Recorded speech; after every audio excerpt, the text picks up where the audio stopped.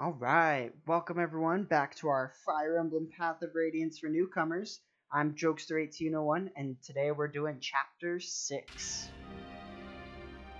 So let's get started. Chapter 6, A Brief Diversion. Here's our good old map, friend. We'll see a lot more of it. The continent of Tellius, blessed by the goddess. To the northwest lies the land of Crimea, home to the Grail mercenaries. So there's Crimea in yellow.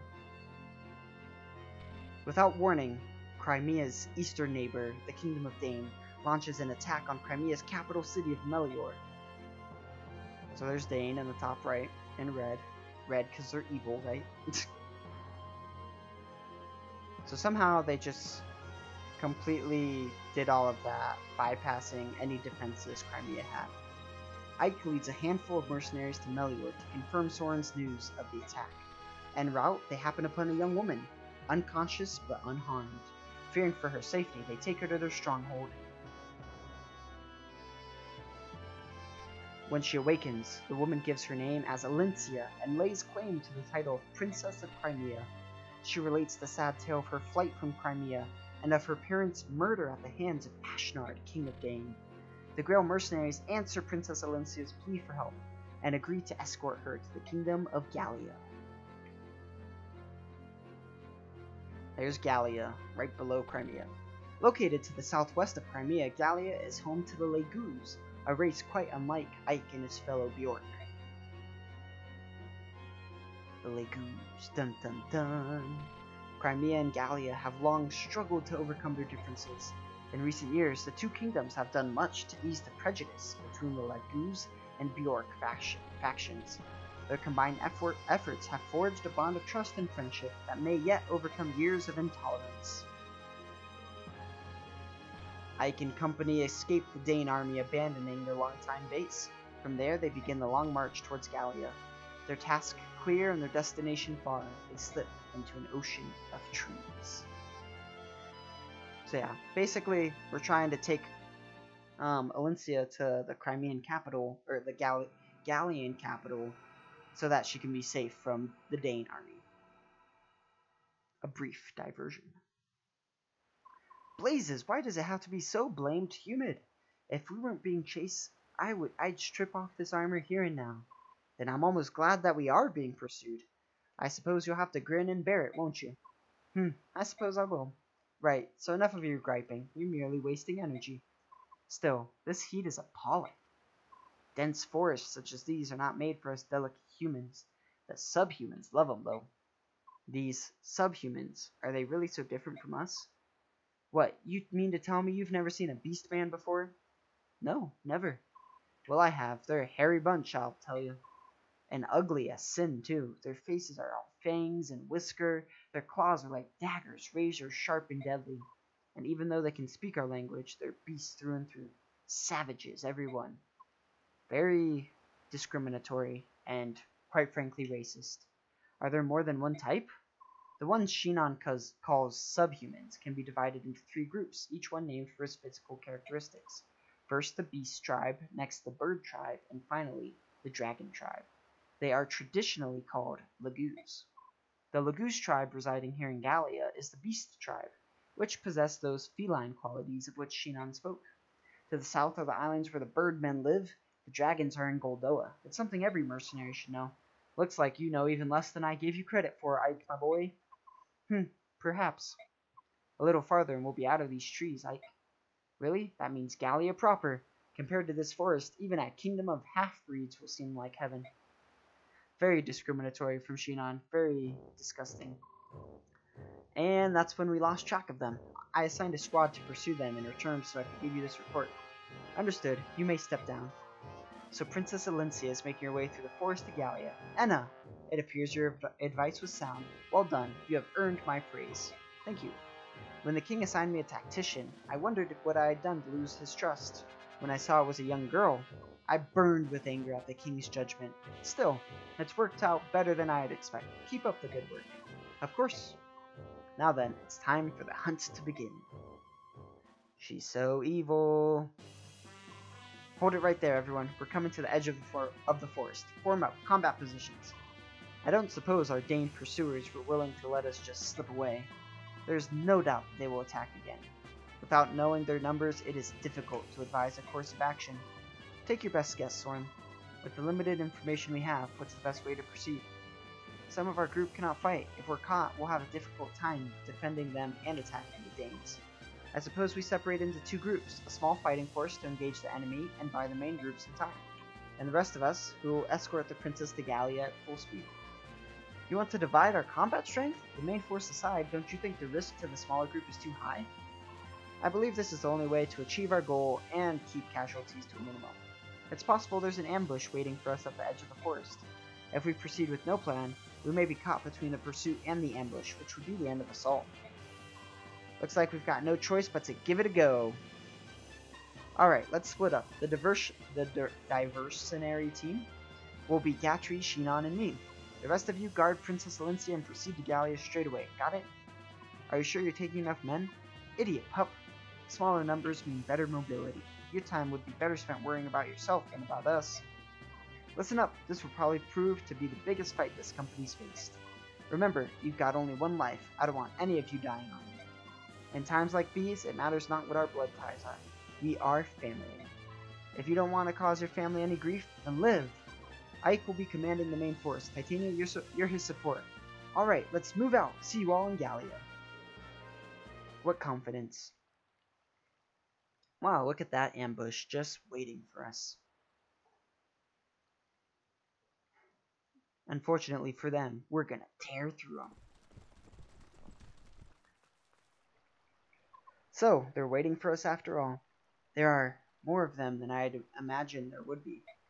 I thought they would have been spread out across the forest border.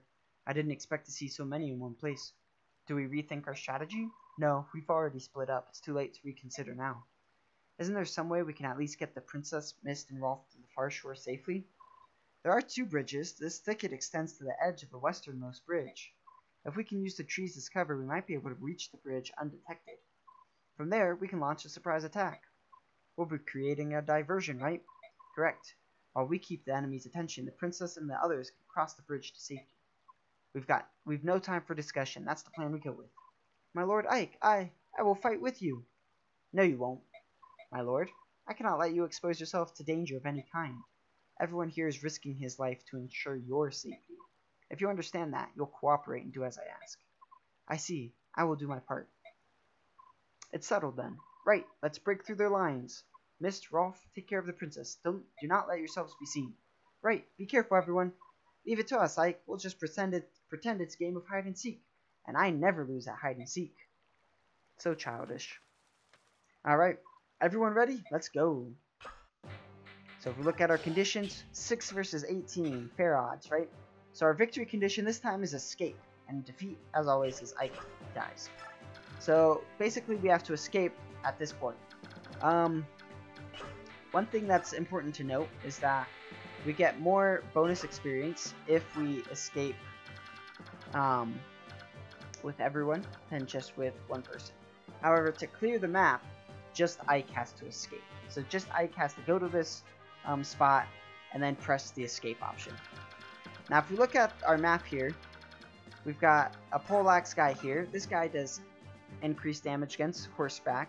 So it's like the hammer that we faced last time, except this time it's against horse units, so Oscar and Titania.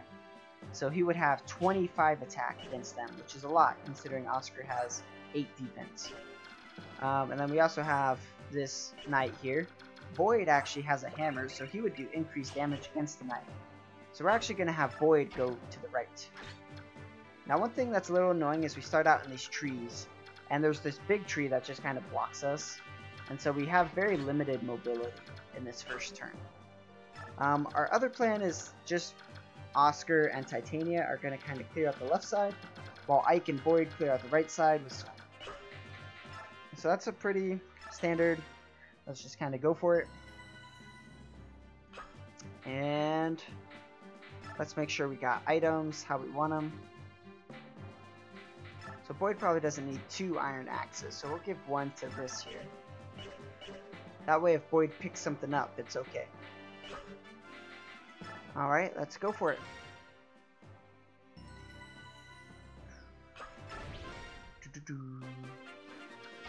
So Boyd can run out and attack this guy. He could kill him, which is awesome. Can Oscar get this one? Oscar could get this one too. Great.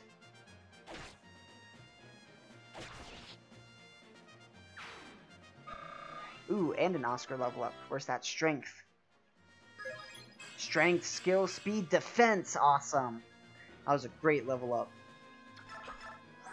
So now Oscar can almost hold a javelin. And almost, I mean, he only gets -3 from his steel lance, which is great. Titania's just going to go straight down. Ike can just kind of come out here. We do have to be careful. Boyd's actually just going to come out, take out this javelin dude. I love that he's able to take him out in one round. That's so helpful.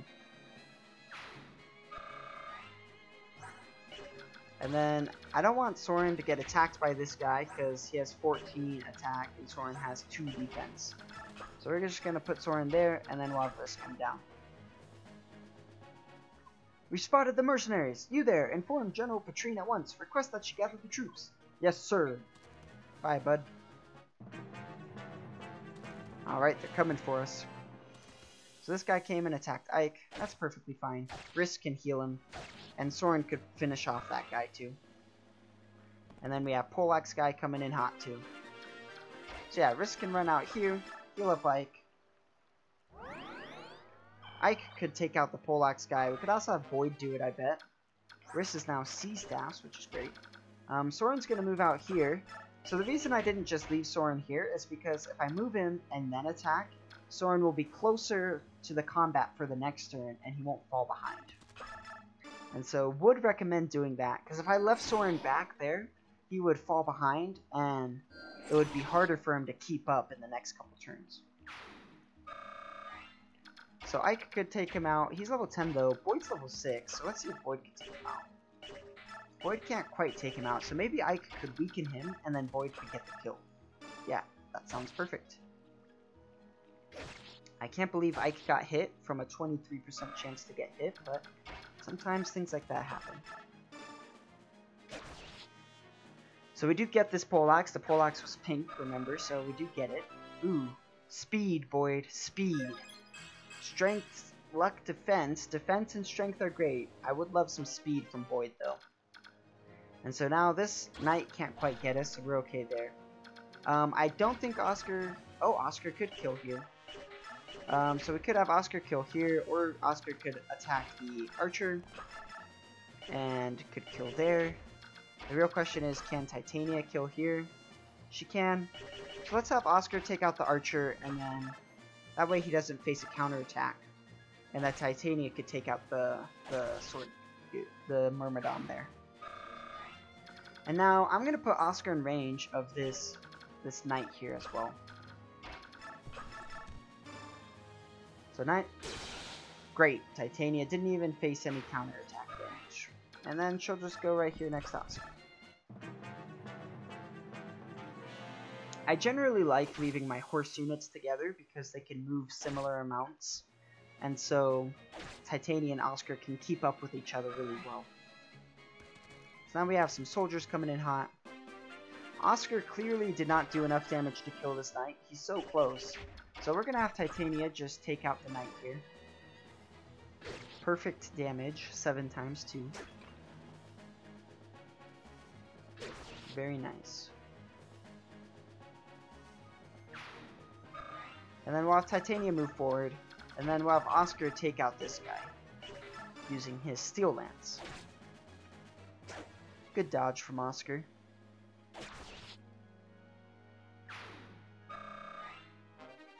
And now Oscar has B lances, which is great. And then this mage can't attack Boyd if he moves all the way forward. And then we could have Boyd use the hammer so that when the knight attacks him, Boyd will do 10 times 2 is 20 plus 10. So he'll do 31 attack minus 9. 31 minus 9 is 22 plus 1 because weapon triangle advantage. And so Boyd was going to hit this guy for 23. And this guy has 0 speed. Unfortunately, Boyd also has 0 speed, so Boyd won't double him. therefore won't be able to kill him, but he will be able to do a good amount of damage. So we'll heal up Ike again, and then have Ike move forward. So yeah, this guy's going to attack Oscar. That's exactly what I thought would happen. And then Oscar kills him, which is great. So now we get another Oscar level up. We're hoping for strength and speed again. Strength, speed, resistance, I'll take that. And so now this guy can attack Void, which is perfectly fine. Void's going to do 24 damage, similar to what we calculated. And then we have some other people moving in hot. Now Soren, because we moved Soren forward in that 2 turns ago, he's able to attack this guy. So it's just important to point things like that out, because your decisions can affect where your decisions ultimately determine where your units are, which will then determine what kinds of options you have in upcoming turns. So since Void has Axis, he faces disadvantage against this guy, and so it's not really worth it for me to have Void attack him. And so we'll have Ike just take him out. And then Void can attack the Priest guy. So we're facing our first enemy mage. This guy has 8 attack, similar to what Soren has. So he's going to do a good amount because our Void has 0 resistance, Ike has 2, so he'll do 8 damage. But he can't double us because he only has 5 speed. So we're perfectly fine to just take a solitary 8 damage. So Void can't kill this healer, but he can do a good amount of damage. The reason I didn't want to use like the hammer or the steel axe or anything like that is it wouldn't have killed, first of all, and then second of all, it would have put Void where he would get doubled from this guy, and 8 times 2 is a lot of damage for Void to sustain. Alright, and then we just kind of bring up these guys. And have them be next to each other and just kind of move forward. What's this? They're not bad. Let's go, men. Hit those mercenary scum with everything you have. So the healer ran away because he's in danger of dying. Hopefully Oscar doesn't die here. That would be unfortunate. Good kill from Oscar, though. And then, okay, that guy attacked Ike. That's perfectly fine. Alright, so we could have Soren attack.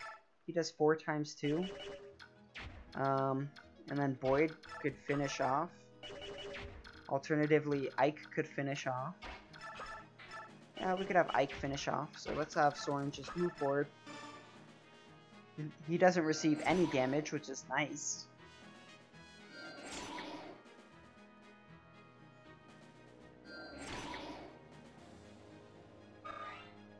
And then Void can come up, get the kill here.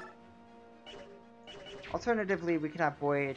Let's have Void take out the Priest here.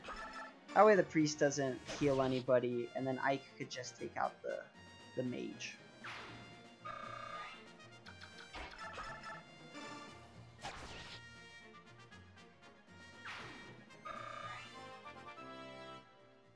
Strength, Ike, strength!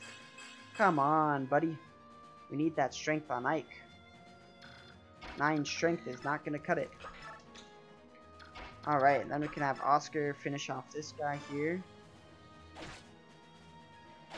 So one thing that's really important to do is check out the boss.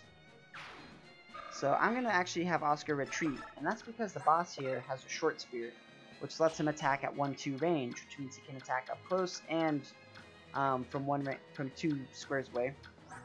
And he has 17 attack, which is a good amount. He would do 8 damage to Oscar. Titania can actually run up and weaken the boss, though, which is something I would love for her to do. Try me! I'll not let even a single soldier get past. That's what you think, bub.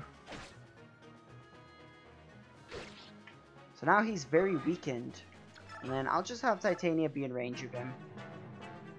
So he does get some health from his space there. And then what he did is he traded a Volinary from the other soldier dude so that he could heal himself. We'll heal up Ike again. And then bring Ike forward. be great if Boyd could kill this guy, but he can't. How much damage? He does 11. How much does Oscar do? He does 12. So between Boyd and Oscar, we could actually kill the boss, which we're going to go for. So Oscar survives, and then Oscar can just run away a little bit, and then Boyd can run up. And he would survive even if he missed, so we're going to go for it. Good kill from Boyd. Oh, my life ends here, but though you flee to Gallia, you will fall to Dane. And there we go. Got the boss out of our way, which is great. Speed. Come on, what a horrible level up from Boyd. So we got this short spear. Unfortunately, we have to discard an item because Boyd doesn't have space because you only get 4 weapon slots. We already have an extra iron axe, and so we'll just drop that one. So dropping means that you get rid of it permanently. So Boyd has 2 speed. This guy has... So 11 weight, 7 minus 11 is minus 4, so 8 minus 4 is 4. So he doesn't double Boyd, which is fine. So that means Titania can just escape. Ike, I'm going ahead. I'll keep the road secure. So the reason I was trying to make that distinction is if Boyd would die to this guy, then Titania could have just killed him. But it was unnecessary, so... So we'll have Soren run up and attack here, because Soren can't escape anyway. And the reason I'm having Soren attack is because, even if he gets hit, which he didn't, Riss was in range to heal him. Oh, the critical from Soren, awesome.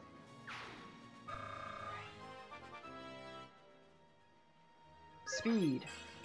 Magic skill speed res, nice, that was a great level up. Makes up for Boyd's really bad level up. And we can just shove, I guess. But anyway, we can just have people escape. I'm going to ride ahead, Ike. I want to see if there are more enemy units ahead. Are you sure you don't need me to stay behind and watch your back? Alright, and then we can just finish off next turn. Escape. I wonder if I should really go on ahead. You'd better hurry, Ike. I don't like it, but I'll follow your orders and go ahead. But Ike, watch yourself. Alright, let's finish. Time to get out of here. And there we go, finish the battle. I don't know how, but we made it. Brother, my Lord Ike, Mist, Princess, Rolf, are you well? Yep, we're fine. Is this Gallia? We made it, didn't we? We're safe now, right? I thought I would feel different, but I don't.